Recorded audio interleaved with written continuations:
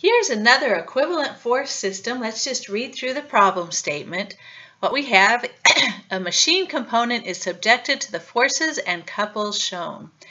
The component is to be held in place by a single rivet that can resist a force but not a couple.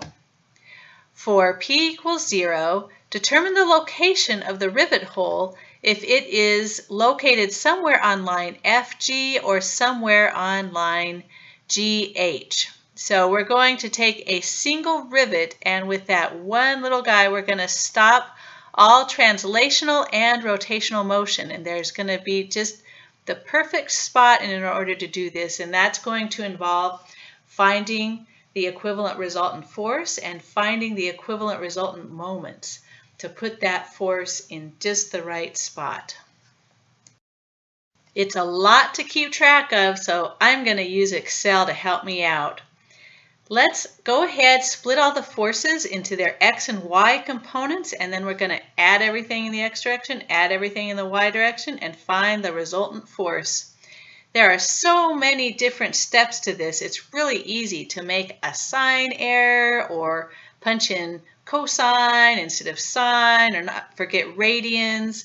And setting it up in a table like this allows you to kind of fix the little mistakes that you make early on without having to continually rework and rework and rework the problem. And it's just a very nice organized way to have all of your X's in a column and all your Y's in a column, and very simply sum them all together. So I'm hoping I'm talking everybody into using Excel to organize your work for these problems. So here's the resultant force.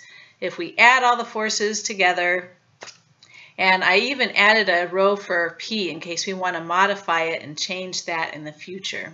So there's our forces. Next, we're going to have to figure out the moments of this system. And I've created a few cross products. We're going to have to do a cross product for each pair of forces in that position vector. We're going to do this with respect to point G. G connects both of those lines that the problem asked us about. I'm going to copy the forces down just so that they're closer to see where they are. R cross F, we have to have the X, Y, Z components of our forces. We can just copy those right out of the table that we already had. Make sure you copy the right numbers there. And this is a two-dimensional problem, so everything in the K direction is 0. But I think it's still safer to put this stuff all the way in a cross product. You'll just make less sign errors than if you try and do all of this in your head. Okay, position vectors. So our position is going up and to the left. I've converted this from millimeters to meters.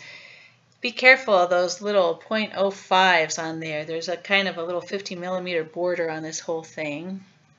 Once you have the moment equations in for one, you can just copy it right over. That's one of the nice things for Excel. You don't have to type those equations in over and over again. So we're just filling in the position vectors from G to where each of those forces is applied. And once those forces and position vectors are filled in, we've got everything we need to do the moments and all those cross products. Okay, so we have moments from each of those together. We're going to add up everything in the I direction, everything in the K direction.